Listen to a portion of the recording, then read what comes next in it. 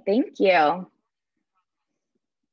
Hi, everyone. My name is Marissa Rehor. I'm the Transition Outreach Specialist at University of Wisconsin, Whitewater Center for Students with Disabilities. So I'm going to go ahead and share my presentation.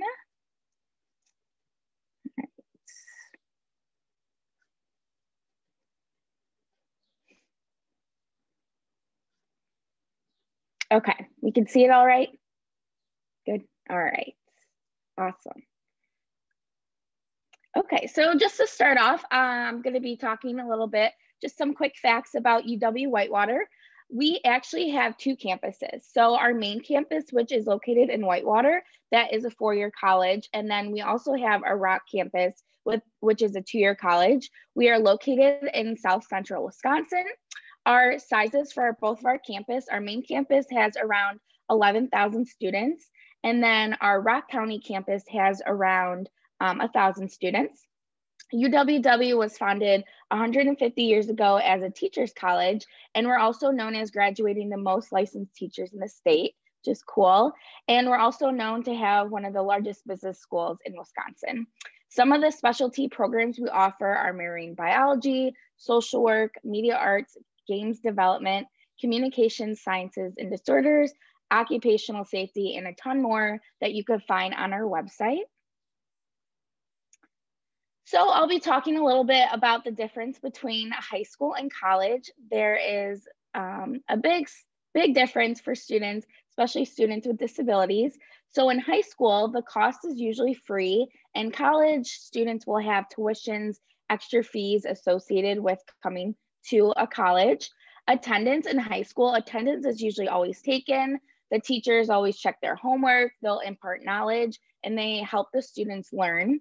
However, in college, sometimes professors don't always take attendance and homework might not be checked or graded. A lot of times in college, your only grades for a class will just be the test you take. The daily grind is also very different between high school and college. So in high school, most of the time is very structured for students and the limits are defined by teachers and parents. However, in college, students have a lot of unstructured free time because they're in classes only a couple hours a day. So it's kind of up to them what they do with that free time. Continuing on, the differences. In high school, students are in class 6 to 8 hours per day. However, in college, they'll only be in class 12 hours per week.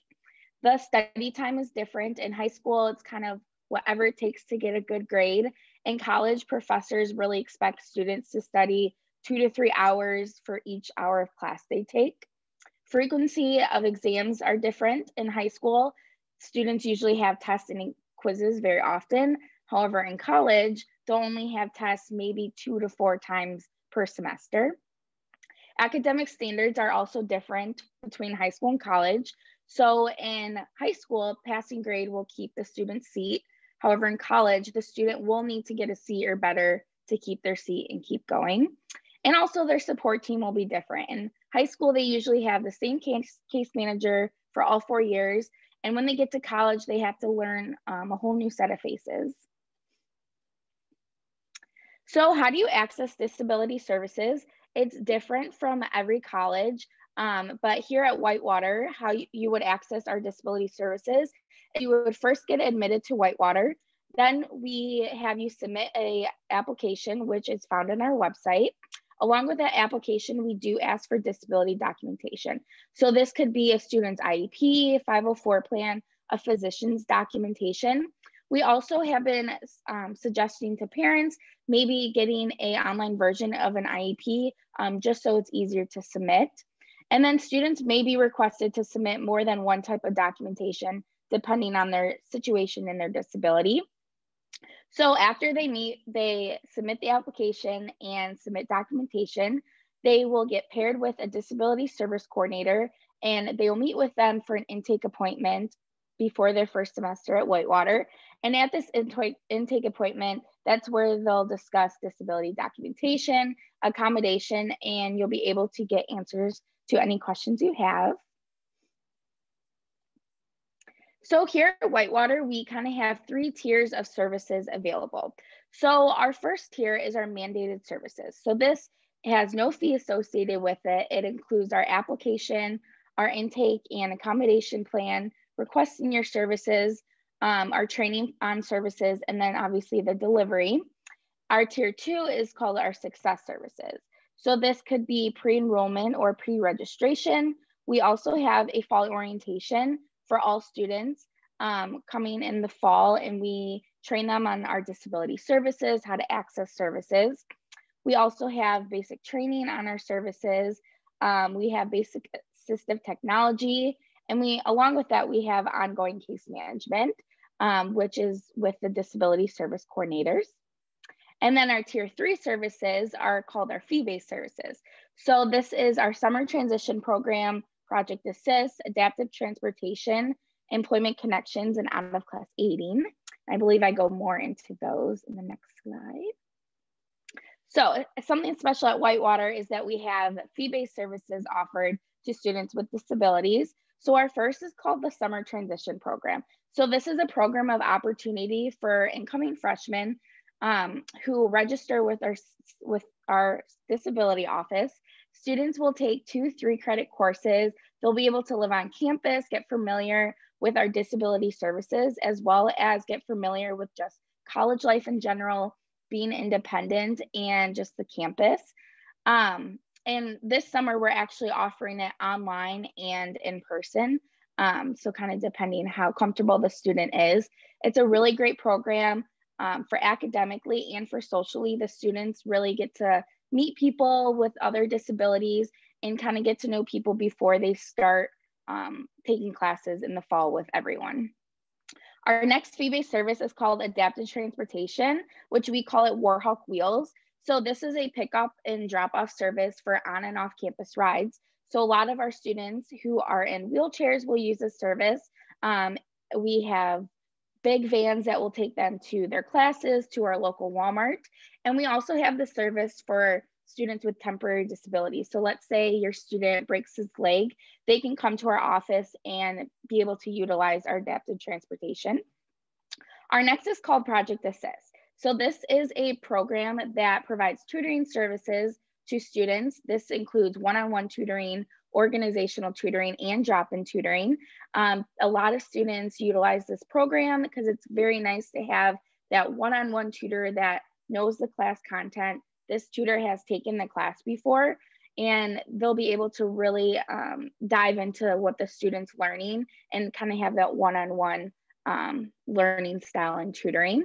And then we have employment connections. So this program promotes and support undergraduate and graduate students with disabilities to help them engage in work. They help them find internships, and they help them with postgraduate employment outcomes. All right. So what accommodations can students have in college and what can't? So these are universal to most colleges. So what students can have for accommodations in college is they can have extended time on exams or quizzes, a low distraction room for testing, sign language interpreting. We have volunteer note taking, where another student in the class will take notes for your student, and the student will be able to receive those notes later on. We also provide in-class aids, and we also have a whole bunch of assistive technologies. So what's not allowed in college is a modified curriculum, students using notes or note cards on tests. We don't allow exam retakes, extra time for assignments. We don't allow modified assignments, and no personal care aids that are not provided by CSD. So self-disclosure. In college, students are not required to request accommodations. So if your student does not disclose to our disability office that they either had an IEP in high school or have a disability, our disability service office will not know that they need accommodations. If a student has been approved for services, they need to tell their professor if they want to use those services. However, the professor will not know what disability they have. All they will know is that they disclosed to our disability service office and got approved for their accommodations, but they don't have to know what disability. the student has, unless the student wants to tell them. So if a student chooses not to disclose to our office, the professors and instructors are not obligated to provide those accommodations. Students are also responsible for monitoring their own performance, attendance, or work. Their disability service coordinator or case manager will not have access to that. So it's kind of up to the student to really monitor how well they're doing in their classes. All right, so I keep talking about disability service coordinator. So at Whitewater, we call them DSCs. So what do they do? So each DSC has a caseload about 100 to 150 students. They help decide accommodations. They help set up the accommodation plan for the students. They'll be able to ask questions and refer students to on and off campus resources. They have check-in meetings with their students. They help students develop self-advocacy and independent skills, and they really like to focus on the student's strengths. A little disclaimer is they do not monitor class attendance or grades, like I said, and if the students are encouraged to reach out to their DSC. So if the DSC does not hear from the student, the DSC will think all is well with the student is doing well in their classes. So really practicing those advocating skills for the students early on will help them be successful in college and asking for help. So these are some little tips on how to prepare for college. Again, begin practicing independent skills. If your student gets up in the morning, someone gets the student up in the morning, they don't use their cell phone to get up, maybe encourage them to use their cell phone alarm. Medication, if the student has someone tracking their meds when they take them, maybe having the student wean off of that and track their medication by themselves. Also begin to scale back on accommodations that aren't offered in college. Like I said, the modified curriculum, extra time and assignments, just so those students get used to the accommodations that aren't allowed in college. They'll kind of wean them off. And then learn how to study. Go over study skills with students. In college, it can be really stressful trying to study for an exam that is cumulative, and that's through from the first week of the semester to the last week. So really going through what study skills best fit a student will help them be successful. And then get to know the functional limitation of your disability. So have the students know what strengths they have, what are some challenges they have, how does their disability impact them in classes. Really encourage them to have that conversation. And then practicing advocating and asking for help. This is really big in college, and we see a lot of students, especially students with disabilities, coming in and scared to ask for help, but that's what we're here for. This is our job. This is our passion. We want the students to be as successful as they can be. So definitely encouraging them to advocate for themselves and ask for help when they need is really strongly recommended and will help them be successful. And then I always say start using organizational tools, planners, reminders. When I was in college, the first week of class, I was so overwhelmed with all the syllabus, all the due dates that the syllabus had. And no one really told me to prepare for organization. So I was like, what do I do? But then I reached out to a professor and they said, get a planner. And I've been using a planner ever since. Just having those organizational tools first going into first week of classes will help the student really get organized, and especially with time management. And then if needed, connect with vocational rehab services in your county and see what kind of services that they could offer you. So these are just some cool facts about Whitewater. Actually in 2020, UW-Whitewater was voted the top 5 mobility friendly campus in the nation.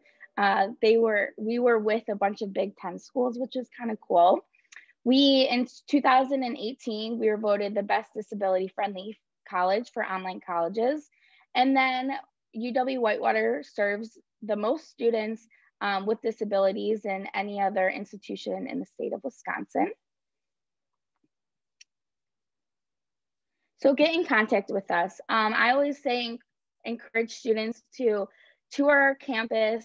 If they want to, you could tour our disability center. If you ever have questions, you can get in contact with us.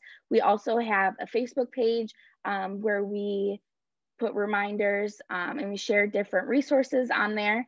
And we also have a survey if you want to give us your information. We can get in contact with you if you would like to set up a meeting with us.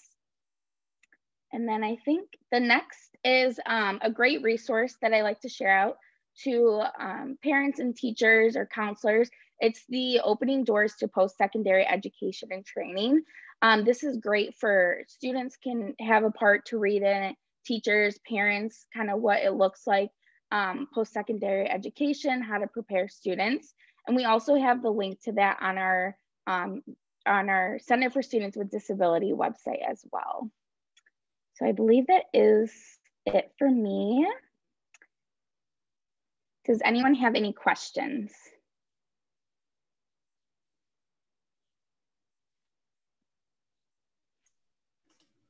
Marissa? Yes. This is Tim, and we have a question. Can you speak more to what the educational assistants in the classroom do for students? I feel like colleges don't typically provide this option. The educational assistants, which, do you know what they were referring to? I am reaching out through the internet to try to discern. No, I don't. Okay. Hopefully they'll put in the chat. Someone can clarify. Yeah, definitely clarify that. Or I'm wondering if it might be related to clarifying in-class aiding and the difference you might provide in the classroom versus outside. Yes, so yeah, she responded, I'm sorry, I thought you said that there was support in classes for students. So I think it's talking about what, if there is an assistant in the classroom, how does that work with the student? What in-class assistance do they get? Yeah. So we see students who have physical disabilities are able to have in-class aides. So this is to help them with if they have to get something out of their backpack, or many times they help the student writing something either on a piece of paper, or in some cases writing something on writing notes for them. And then we also have out-of-class aiding. So that is another accommodation for students with physical disabilities that need help with projects, doing stuff outside of the academic tutoring, if that makes sense. And then I did mention we have volunteer note taking. So that is for students who struggle taking notes. Maybe their professor, they're worried about writing everything down that their professor has. So what this is another student in the class will take notes for them. And then we have an online portal that the student will scan the notes that they took. Then the student with the disability will be able to receive those notes at a later time. So they'll have kind of the whole notes that the class went through during the lecture, and then they won't have to worry about writing down word for word, if that answers.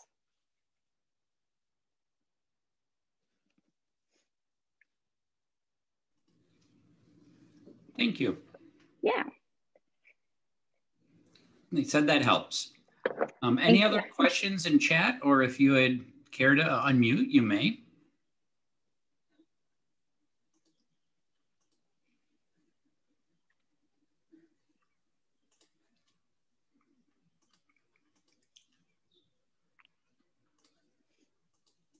I am not seeing any questions coming into the chat. I'm not seeing any little red microphones with arrows through them being turned into green microphones. So I think we're good to go ahead to Scott. And then we will, Marissa, I know that you'll be hanging out with us. So if you have questions for Marissa, she will be here. So please feel free to think them through. I know some people take a little longer to get questions together. Ooh, and so maybe Scott, you could talk about this too, but a question just came in on any placement testing required for students? How are things being handled with the ACT scores and admissions? And I know there might be some differences between a UW school and Madison College. Absolutely. Marissa, would you like to speak to that first? Yeah, of course. So for this upcoming fall, the admissions office, if the student did not take the ACT, it wasn't against them. It was kind of up to the students if they wanted to send in their ACT or SAT scores.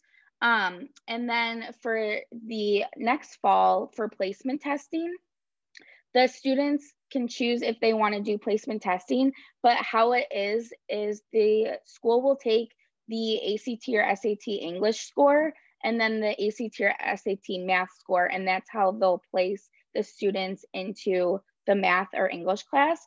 So if one of your students doesn't agree with their score, thinks that they could do better, that's when they can do the placement test. And I believe the placement test is online too. So I don't know if you heard otherwise, Scott, or Yeah, if yours is I different. believe that. Yeah, I think the math, the tailwinds, I think that is all online still. Great question. There is a difference.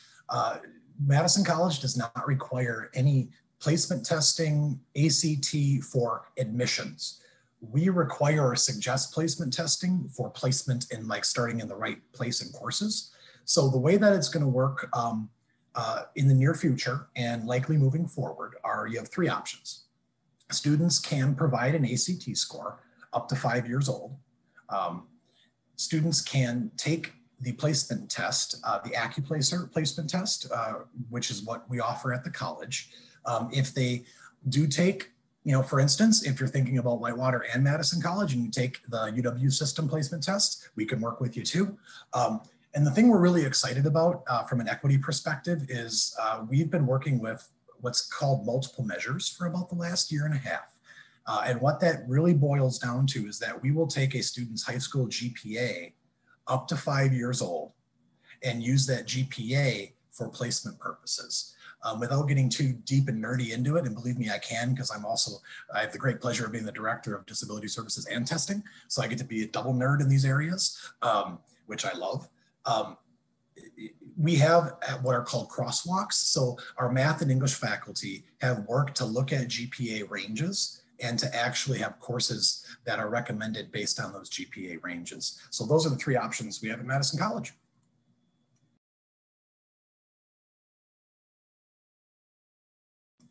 And should I just jump in, or are there any other questions? Why don't you just keep going there, Scott. All right, thanks, Tim. So it's an absolute pleasure to have the chance to speak with you all tonight. I've got two screens going, so you're going to see me kind of looking at this and kind of toggling back and forth, so I hope I don't make you dizzy. I have had the great pleasure of working in disability services my entire professional career, and I love that. I'm so lucky to do the work I do every day. I've been in the field since 2003.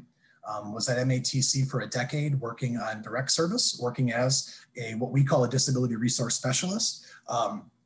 The service coordinator, DSC, like you just heard, similar to what Whitewater uses. I was in that role.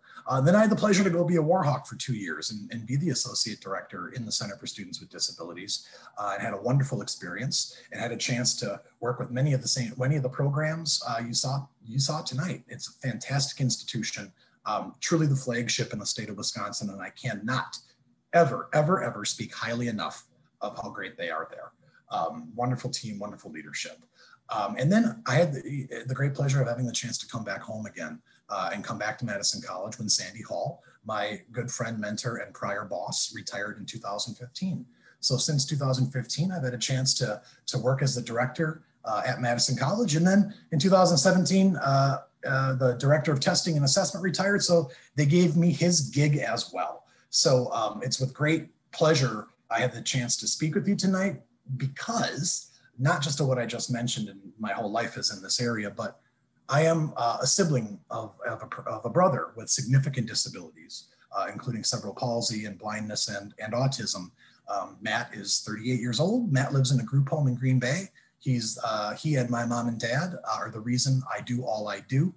So from on a personal and professional note, I want to just say thank you to everyone who's here tonight, everyone who's listening, to Tim, to Linnea, to Marissa, to everyone and whoever I did not mention by name. Thank you, because truly what you do is remarkable. and you give us the opportunity to do really great things. And I can't emphasize how important that is. So my presentation, I'm going to go through some slides. I'm going to go through, kind of pass over, because Marissa was awesome and covered some of the things that I normally cover. I'll reinforce things, take questions about those, but I'm going to focus on just a few other things that I think will really enhance your time with us tonight. The slide you see on our screen defines our work. We are truly in the business of being storytellers, and it's the greatest job in the world. Because every person has a story, and every story has an author, and because every person is a self-author, we get to help students figure out how they're going to tell their story. And that's like the most important thing I can think of. The preface to this is, as Spider-Man once mentioned, with great power comes great responsibility. And when you write your story, you both have great power and great responsibility. And tonight, I think we're going to empower you with some tips on how to be that self-author. So when we talk about transition, I want to emphasize that when we talk about transition, it's not something that happens over the course of a summer. It's not something that happens over the course of a year. It's something that happens over the course of a lifetime. And in each new situation we go into, whether it's starting at a community college and with the intent of graduating, or just taking a class, or with the intent to transfer, there are so many pieces to transition going into the world of work.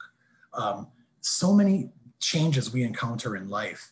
We prefer to really look at transition as being holistic.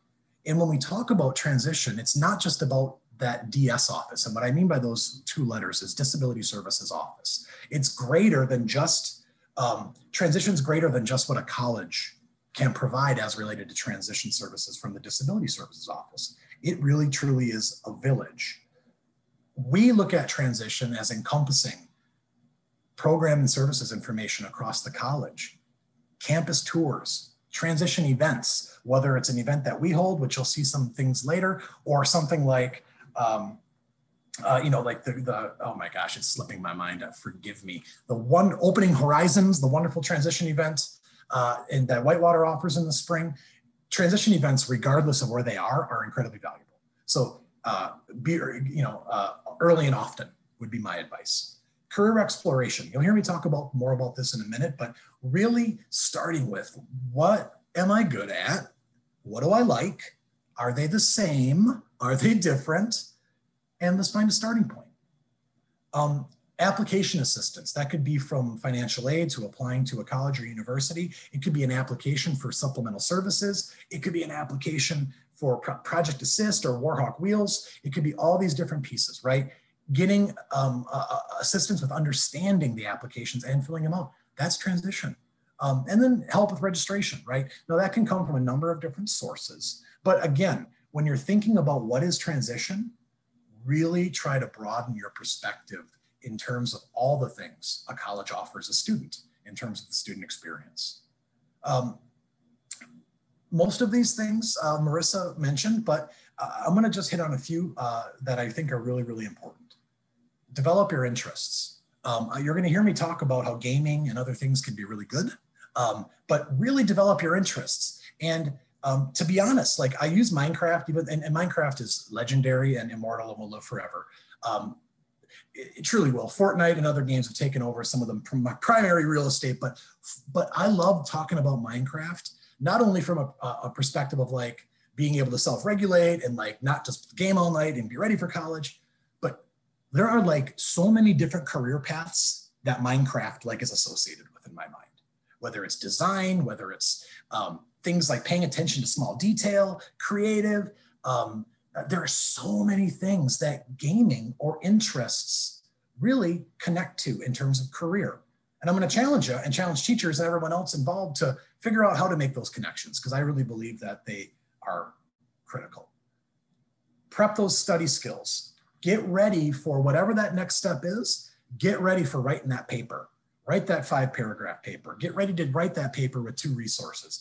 Get ready to start studying and end studying on your own terms, in terms of when you start and stop. Don't rely on other people to set the watch and tell you when you begin and end, right? Develop some of those independent living skills. Work on reading, writing, and math. I'm gonna share some tools that can help with all of those areas. If reading is a barrier for students, find a tool that helps you with reading and learn to love it, because I guarantee if you find the right tool to help you read, you're gonna love reading because it's amazing. And it also will help you with everything in school. Self-advocacy, right? That can be, and we'll talk more about these anchors that I set aside in a second, but being able to attend your IEP meetings or 504 meetings, be active, work with DVR, apply, get an idea of how DVR could fit into your educational or your employment goals, because sometimes they connect. Contact colleges, take a college success course. I'll talk more about this later. And lastly, but not least, stand in your awesome truth. Be comfortable standing in your truth and being who you are, because you're awesome.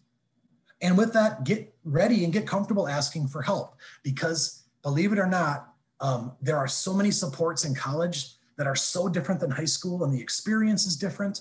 And we want to help you to stand in that truth and be the awesome person you are. And sometimes to get there, you got to ask for help. So get ready for that.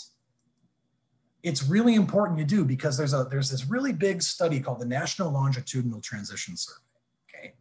And I'm not gonna bore you with the details of a survey except one question they ask. And this was from their second wave back in 2011, but it was a really big sample size and it's really important.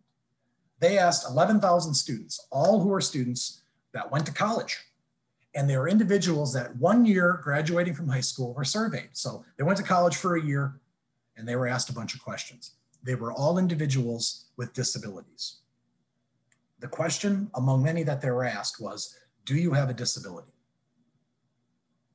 And when a student has the chance, when they go to college, as Marissa talked about, to make that choice of, do I seek services? Do I ask for help or don't I?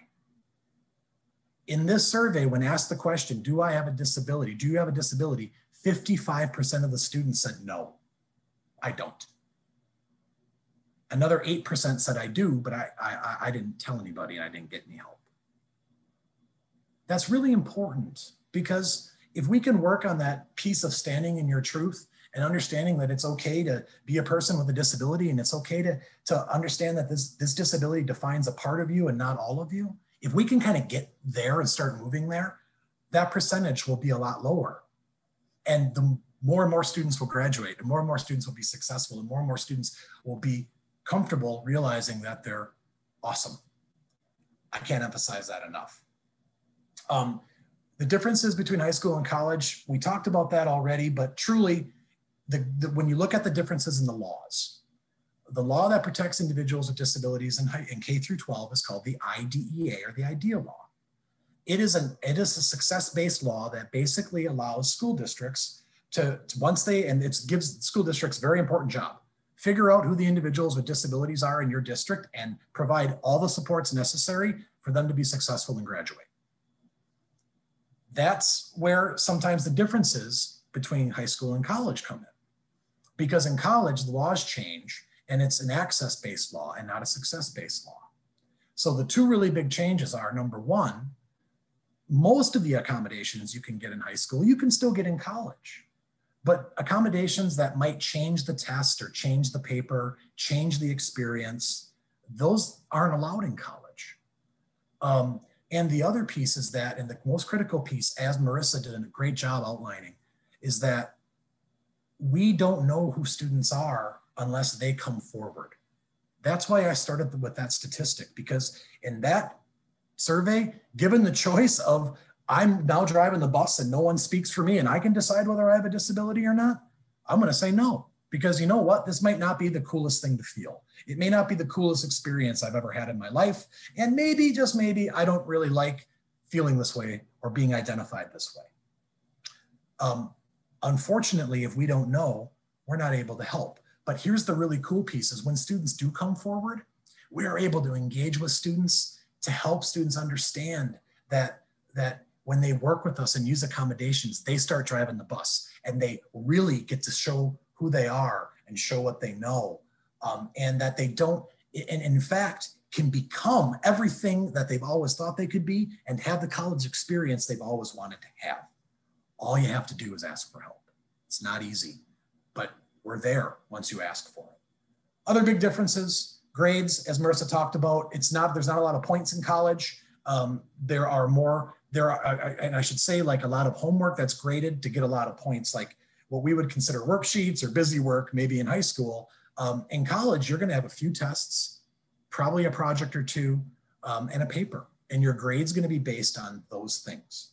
And if you don't do well in those things in high school and you have points, you can kind of balance your grade out, right?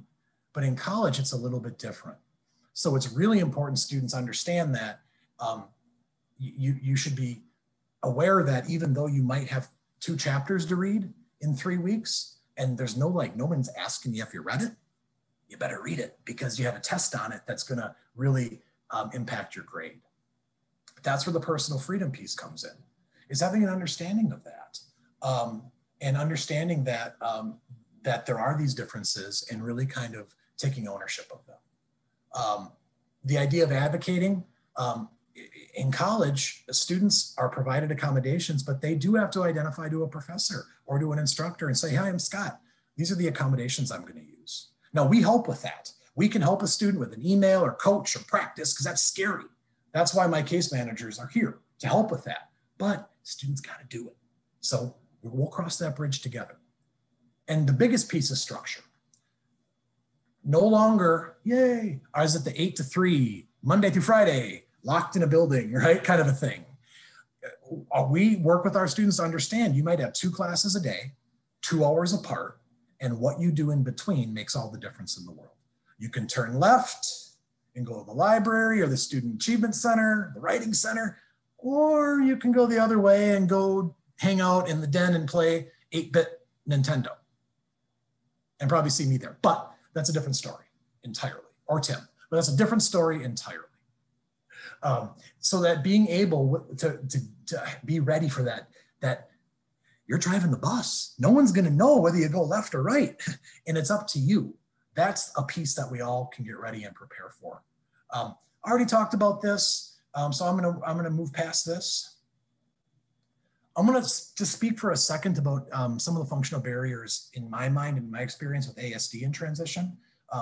More and more students that we work with at Madison College are individuals that are identifying with autism-based disorders, spectrum disorders, communication disorder, and kind of connections with other disability-related barriers. So I wanted to emphasize this for lots of different reasons, considering this awesome audience I have tonight. When you think about that slide about what transition is and how broad it is, and all these pieces, it's really important to look at this slide and say, okay, if any of these barriers in social communication, if any of the barriers of Asperger's or of an autism-related disorder could impact the ability to complete those steps in transition, and if there are any of these connections as related to being able to, explain behaviors and, we need to talk about these things, right? Because school is interactive, right? And the classroom is an interactive place. So the more my team and my team of experts understands like strengths and limitations as related to being able to regulate emotion or understand emotion or communicate or recognize sarcasm, right? Like those things happen in college. And if we know about that, we can work to provide supports and context to help understand what might be next. With that said, I mentioned this before. What are you good at? What do you love? What do you spend all your time doing? What are you obsessed with? It's not a bad place to start in terms of a career, because that's what you pretty much do for the rest of your life when you work, is you kind of work on something and you kind of obsess about it and you do it for the rest of your life. So you should be good at it if you can be, and you should be moderately interested in it if you can be. There are jobs and careers that center around these things. I use a brief example of a conference I presented at to a group, a hard crowd, a group of radiography technician educators. Wonderful, wonderful program, wonderful field, tough crowd. And I said, so I started out and I said, I've been looking at some of your job descriptions and it looks like you need individuals that are able to do something that seems relatively boring, but to some people might be fascinating, like staring at x-rays, looking at something for a really long period of time and being able to do that and understand and pay attention to detail and being able to understand the differences between this and see those differences. I said, I've got like 30 of the best job candidates you will ever interview in your life. And they're all individuals on the autism spectrum, because what your job requires is an exact fit for the strengths that many of the students I work with have. So let's get creative, because that could very well be something that not only an individual is good at, but they really like. And guess what? I see connections and looking at, I don't know, I can see the ability to Minecraft away bit by bit, literally for hours, paying attention to the detail in a 5 foot by 5 foot space. That's radiography. Just saying. And I have on there esports, because Madison College is home of the inaugural first year we had an esports team. We won the national championship. Esports is real. This has been totally underemphasized and flown under the radar. Madison College has a full-blown intercollegiate esports, competitive esports team that we won the national championship in the inaugural season. The days of saying gaming doesn't matter are gone. The days of saying gaming can't help people make social connections and make an impact at college and maybe have a career, that's yesterday, right? And I mentioned that not just because Madison College is awesome, but because there's other places doing the same thing, right? These opportunities are growing. So if you're a gamer, stand in that truth. So these 3 boxes are really, really important, because what they, and I'll talk about them each briefly, but what they really all, both individually and added up, what they equal to is the college experience that students want to have. On here it says successful transition. I could erase that and say the college experience every student dreams of having that wants to go to college. These 3 boxes can add up to that. So here's what I mean. Let's start with the technology box. So it truly is a matter of 2 types of technology students have to master. Marissa did a really nice job talking about some of the educational technology. Whenever I present in person, I do how many people do email? And I get 1 hand, and it's parents or teachers, right? And all the students are like, oh, God, that's my mom. But the reality is that for everyone over 18 years old that's not in high school or below, we do email more than we'd like to every single day. And if we don't do it, we're not successful with our job or our college or whatever it might be. So you got to get used to, you got to know what the tools are colleges require you to use. So email. Even though you might not use it, you got to be able to take a selfie of yourself and email it to someone. It's the first thing I have my classes do when I teach it, because that shows me if you can attach a selfie in an email, you can attach a paper in an email. If you can attach a photo, you can attach a paper. Tim, I'm not going to go dodgeball. If you can dodge a wrench, you can dodge a ball. I'm not going to go there. I know you want me to. Online classrooms, D2L, Blackboard, Canvas, whatever. I think there's a new one that UW Systems now using. Online classrooms are used at Madison College in 85% of our classes, in line or in person. Assignments are posted there, homework is submitted there, grades are posted there. If you don't know how to use that environment, it's not possible to say the online classroom ate my homework. It's just not, you won't be successful unless you can master those skills. So you need to get an idea of being real with yourself about what am I good at with these things and what do I need to learn, and what does the college or the employer or whatever I want, wherever I want to be next, what are they going to require of me? The other piece is assistive technology. And so Marissa talked about accommodations we provide in college. Assistive technology is a big part of our mission at Madison College, and it's also a big part of what Whitewater does, if things are the same as they used to be, which I think they are. Assistive technology, helping with reading, helping with writing. If sitting down to read a chapter takes you 3 hours and you don't remember and understand a lot of it and it feels terrible and you don't feel very motivated after it, What if I were to say, if you spent a half hour with me, I could teach you to use a tool, or literally turn that same tool on your phone that will read everything on the screen to you and highlight it so you can hear it and see it. Students that use that kind of a tool that struggle with reading understand and remember 75% more than normal. When you use your eyes and your ears, 2 senses at once, really cool things happen. What that means is time. If I can spend an hour and get out of it what I want to get out of it and leave that feeling like I've learned something, not only am I going to be motivated, and not only is my attitude going to start changing about what I can do, but and then this thing starts happening in class, and because you start being able to show what you know. The other thing that happens is, instead of spending 3 hours, you spend 1. And now, if you budget your time correctly, you can do the stuff at night you want to do socially and have all the fun you want, because you'll be able to get the studying done and get much more out of it. If you stand in your truth, you use the accommodations, trust me, please, it will change your life, and it will change the way you look at what's possible, and it will change the way that you, like, literally, it will change what you're able to accomplish. Like, it will change everything. You just got to ride with me on that. Trust me on that, because I've seen it happen over and over again.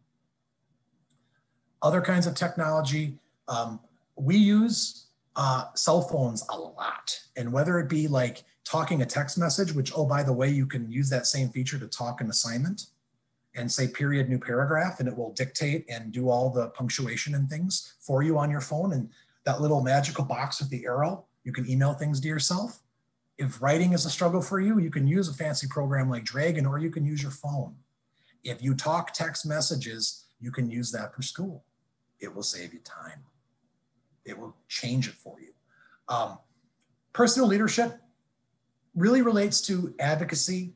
It relates to things I've already talked about, but what it really comes down to is that slide I mentioned about planning. Like, when I'm talking about being ready to know who you are, know your strengths, know your barriers, ask for help. If you have an IEP or a 504, write the agenda for your next meeting. It could be a cool starting point. Community building. Research shows that when a student is involved in just one club or organization on campus, one fun thing, they graduate at a higher rate and they have a higher GPA. That is truth. We have like 200 clubs and orgs at Madison College. We have the anime club. We've got the 8-bit gaming club, the 16-bit gaming club. We've got so many different types of clubs. And if we don't have it, we could start one. I started with some of my former students a fantasy football club. I was terrible at it. I also started a Wolfpack Film Club. Both of those were students that were individuals with autism, that I was their case manager. And they were like, I want to do this. And I was like, are you kidding? That's awesome. Let's do it. That makes a difference. Students with disabilities have less social capital than their peers, which means when they're in a classroom and they're in an environment, if you can imagine a spider web with all those connections, individuals with disabilities, particularly those that impact communication and social interaction and those pieces, don't have that same cachet. They don't have that same amount of connections. Our job is to get students to connect to those things. So as Marissa mentioned, the case managers that I have on my team, their job is to not just provide accommodations, provide support, provide coaching when it comes down to it, but to also get students connected to the other pieces that we know are like so important. So I've talked about this, talked about that, talked about that. A couple of really cool community pieces. I want to emphasize honor societies just because it's fresh. I know Whitewater has a chapter of Delta Alpha Pi. Madison College has a chapter of Delta Alpha Pi. That is a college honor society for students with disabilities. And oh, by the way, it's harder to get into than Phi Theta Kappa. And I will tell that to Marty Krabs, our Phi Theta Kappa advisor, every time I see him. 3.1 GPA and 24 credits earned is what you need to be eligible for this honor society. We had 300 students at our college with disabilities eligible for that this year. And we do a formal induction every spring to induct individuals into this honor society. It's a national honor society. We were the 113th chapter, I believe, and I believe we're getting close to 135 or more chapters nationally. That's one of my favorite days of the year.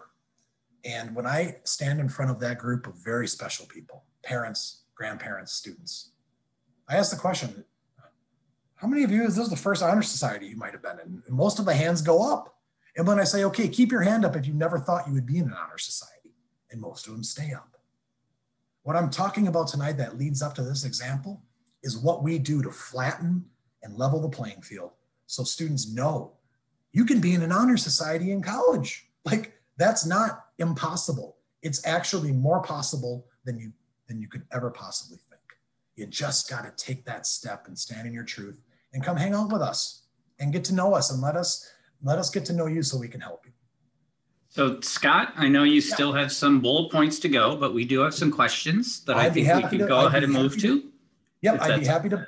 Yes, so what I'd love to do is get to questions, and then I do have to come back and talk about my last 2 slides about gaming, because I think it's really important to show a couple of quick things that families and parents can do in terms of games that are already out there. That can these safe spaces to fail, these ideas like you can so if I get time. Do you want to go through those slides really quick? Why don't I do that? If that's okay. Yep. Talk more about it sometime. Okay, we have so many cool things at the college. I didn't even get to it. I get so excited. I apologize. We have 1 billion resources for all of our students, including some really incredible specific services for individuals with disabilities. For individuals with dyslexia, we have specific math and dyscalculia, math and English learning disability instructional center. We have a new trio position that's just meant to help students finish college with disabilities. It's awesome. So you got to come talk to me and talk to us more and figure out all this cool stuff. Okay, so The Sims. It's kind of old school, but I want to emphasize The Sims 4, which I have on my Xbox. And I think it's on Game Pass, so it's free now.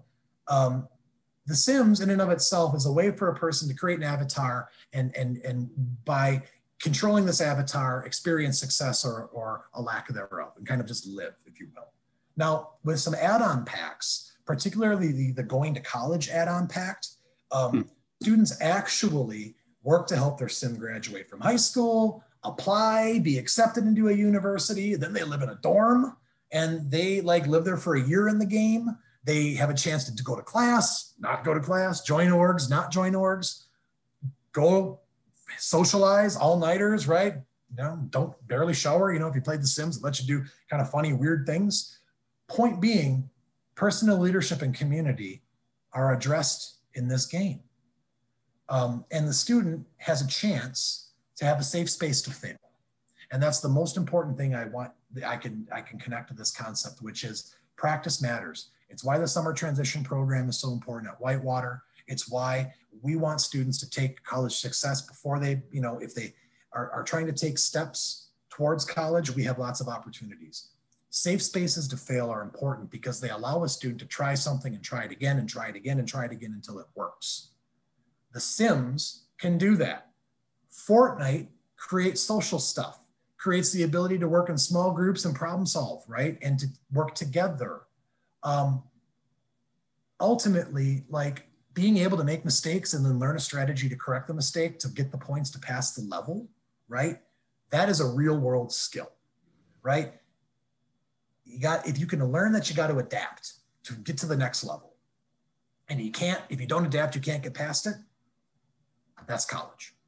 That's life after high school. So there are very, very real connections to some game, not all games, but some games really provide an opportunity for students to practice.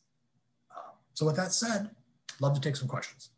Cool. Okay, so the first one up is, does Madison College offer assistance, such as a person, for individuals with executive functioning disabilities, could be related to autism, for supporting change in scheduling, et cetera, like each semester? I mean, there's a lot of changes that happen at college. That's a really good question. So we do, we work with all of our students on an individual basis, number one. So I don't want to give a blanket yes or a blanket no to that question.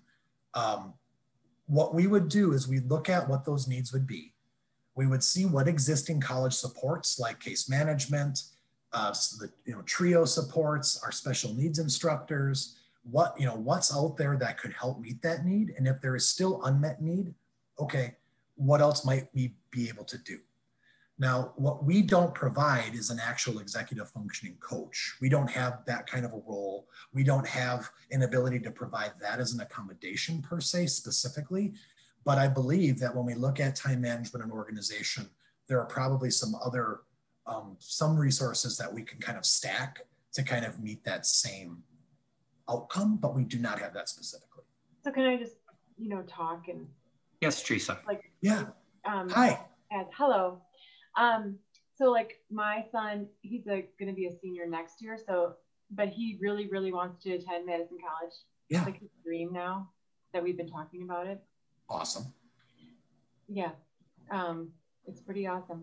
So he also is receiving a very high level of support from DVR for job placement, and he receives a very high level of support in high school currently. So like in-class support, like in the classroom kind of support? Class support and one-on-one para support with all of his homework, just to give you an idea of what I'm talking about. Sure. So for when he's in jobs, for example, this is kind of what I'm talking about. He would need somebody at DVR, then they pull support back once he's used to do you see what I'm saying? Yeah, so supported employment, like a job coach, Yeah, queuing and coaching. So we can't provide that level of let me just speak broadly. Broadly, generally, we can't provide that level of support, but I would like to talk to you more if that's okay, maybe offline, and I can get you. Yeah. Tim can I sent you an email already.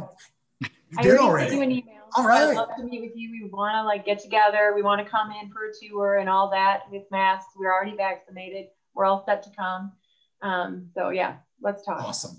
So again, right, that's the biggest takeaway, is that it's easy to talk broadly about what is and what isn't allowed, but ultimately it's our value system and our legal obligation to have an interactive case-by-case conversation with families and students to be able to understand, even if we have to deny something, to really be interactive, to best understand if there's any possible way we can say yes. So we have a couple more questions in the chat, and then I see Nancy has her hand up. So Nancy, I'll get to you after I do the chat ones that were in here. So does Madison College or UW-Whitewater provide assistive technology for students?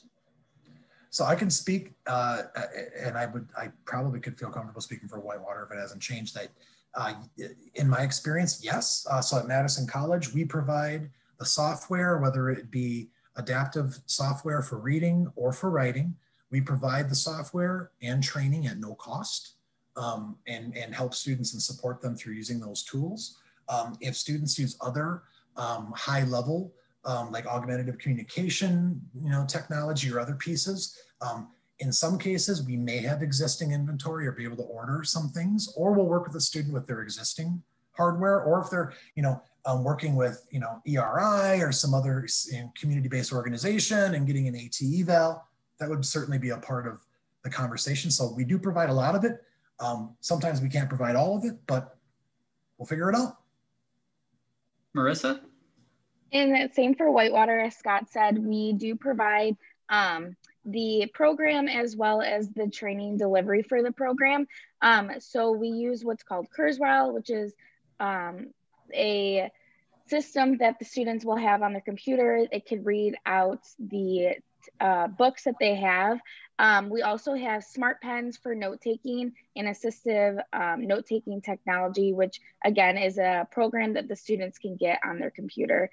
So that's all programs, no fee associated with it, that the students can receive. Yeah, and the other thing too is that this thing right here is invaluable. How many of us watch YouTube to figure something out? for our hands-on programs at the college, we encourage students like in culinary to take a video and go home and watch the video over and over and over again to figure out how to make that cut or make that sauce, or, you know, for me, boil that water, you know, like watch it over. And I mean, again, what students have in their hands and they're kind of permanently attached to is where we like to start, because if they're used to it and it's where they spend a lot of time, likely they're going to use it. So the next question is, I've noticed that college resource centers are asking more for psychological evaluations, medical documentation, sometimes more so than an IEP or 504 plan. Yeah. Can you speak to what you are looking for in terms of documentation of disability? That's a fantastic question. I'll speak specifically to Madison College because it is different institution by institution. And I'll try to answer it as quickly as possible, but I want to give you a good answer. The reality is that we require documentation from a qualified expert. If that person is qualified to provide us with information about a disability, that's where we start. Generally, we like that information to be as recent as possible and to provide as much information about the barrier of the disability, the strengths and kind of accommodations that might work for an individual. That's where we like to start. Now, what I want to emphasize is that that is not where we get stuck. Okay, we prescribe to what's called a shred of evidence model. A student's story and their life experience is just as important and validating as a piece of paper. So we look to have information from experts. Sometimes it could be an IEP or a 504, depending what's in that IEP or 504. We may need some additional information. We might not. Ultimately, the biggest thing that I can suggest is that you work with whatever college you're going to figure out what they need, because it might be a little different. Regardless of where a student is with having documentation or not, if they are able to share their story, we are able to start providing provisional accommodations for that student and work with them to get the information they need to maybe say use those accommodations past in future semesters. But we will never at Madison College use a lack of documentation as a reason to not serve a student. And I'm being very passionate about that because I cannot emphasize enough from an equity and inclusion and an anti-ableist perspective that we need to meet people where they are, and we are legally able to serve them wherever they are. Yep, and I know, like you said, this is different from different institutions to institutions, so you're really going to have to check with your disability resource service for that college to make sure that you understand what the requirements are. Marissa, what's an example at Whitewater? Yeah, so at Whitewater, we really just like to see the diagnosis of the student and then what's the need for accommodation. Again, but what Scott was saying, that's not the barrier. We do like to do an interactive process. That's why we meet with you before you start at Whitewater to really figure out what would work best for you accommodation wise. Even if you don't have that documentation to support, it's just nice to have for our end. But again, interactive process, not a barrier. We try to kind of meet you where you're at. Thank you. And Nancy, you are up next.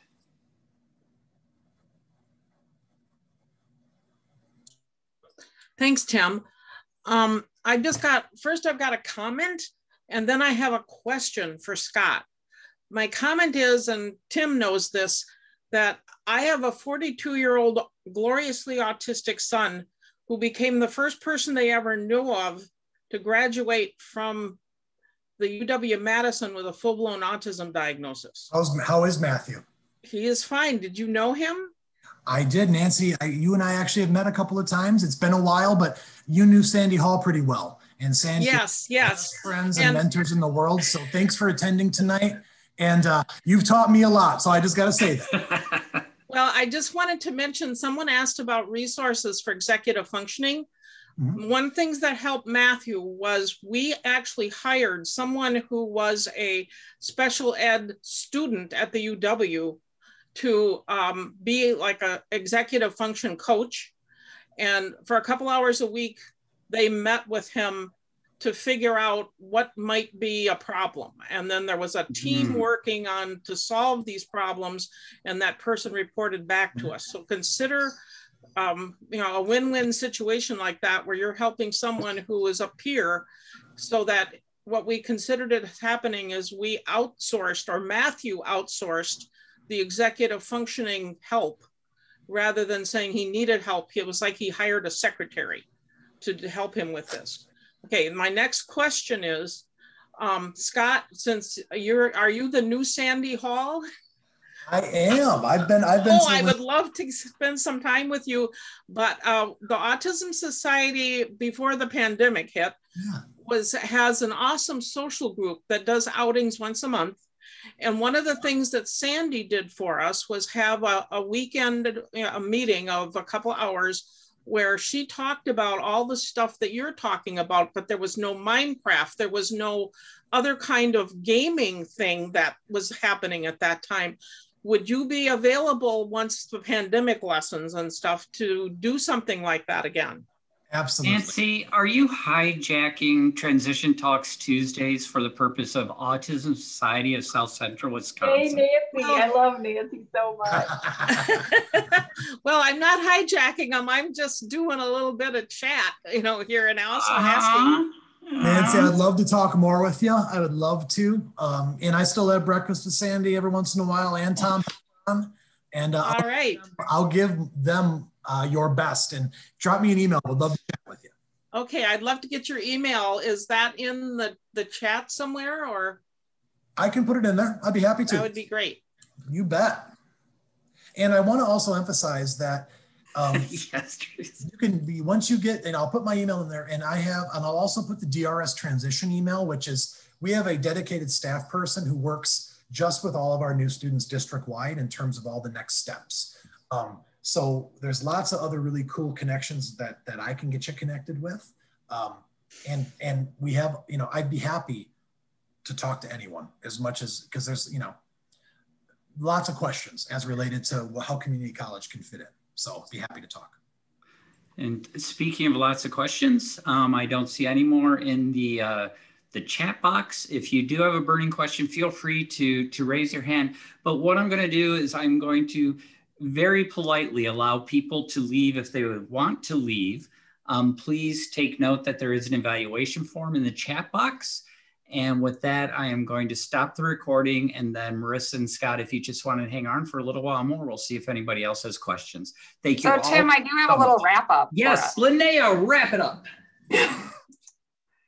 Almost forgot about me. I did. All right. Well, first of all, thank you, Scott and Marissa. That was really a great presentation from both of you. And it gives me hope with an 11-year-old on the spectrum. It gives me a lot of hope. So thank you. Tim mentioned about the survey. So we got that. All the presentations are going to be on YouTube and the Transition Talks Tuesday. So if you missed part of it or you missed some of the other ones, go ahead and go onto YouTube and it'll be available to you. And just to remind you that this presentation was brought to you by Tim and the Children and Youth with Special Needs Care Transition Tuesday website. Go Tim. All right. That's a mouthful. That's a lot of words. And yeah, we hope to see you again. When is our next one? Oh yeah, right. May 11th. May 11th, there we go. Guardianship and supported decision making. So we hope to see you May 11th. Thank you, everyone.